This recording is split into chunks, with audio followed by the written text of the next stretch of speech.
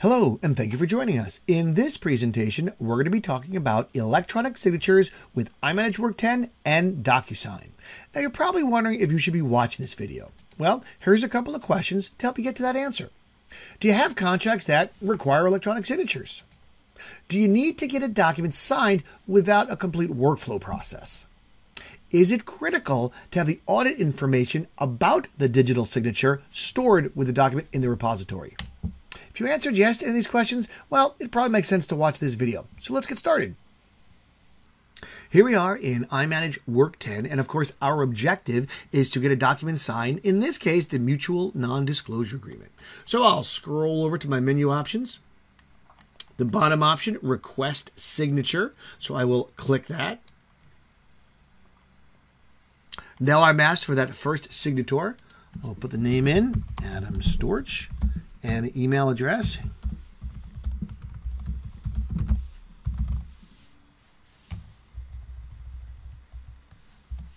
And of course, needs signature.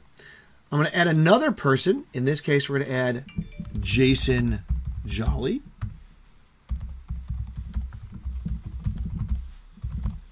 All right. In his case, I don't need him to sign, just want him to receive a copy.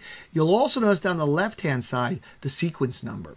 If you've got a number of people, you can add those people and then change the order as needed. So this is the sequence on how they will receive things. Obviously, first signed, and then it will head to Jason, so he's got a copy of it. Our subject line right here, also a required field by virtue of the asterisk. I can update this if appropriate. I can say DocuSign signature, please. Okay. On the message, this is the message in the email notification they will receive. I'll remove the S. Since there's only one document in this instance. Had there been more documents I want to add to the envelope, I'd simply hit the plus sign and add those documents. You'll notice here, folder location, this is where the executed files will go as well as the audit file. By default, it's going to show you the folder where the documents were originally retrieved from. I'm going to change that. So click on that. And I'm going to go to my favorites list because I know it's a favorite. And of course, here's that working documents folder we started with. I want to put in the executed documents. So I click on that and just hit select. And now the executed documents and the audit trail will go directly into the executed documents folder. I'm all set. I simply hit submit.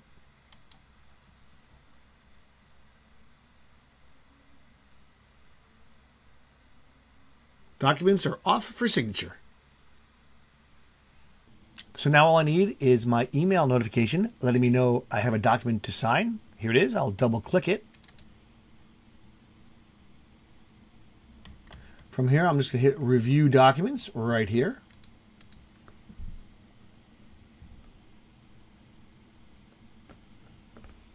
And of course, my document comes up for signature. I'll hit continue.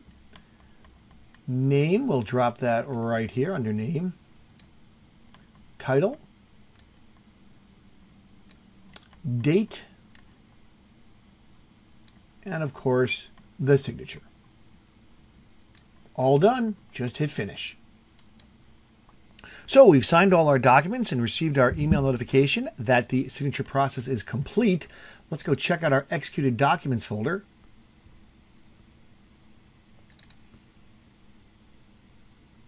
And there, of course, are our two documents. The actual signed document that we did.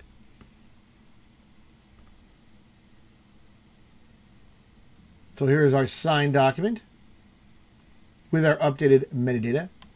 And then, of course, if I go back, we've got our certificate of completion.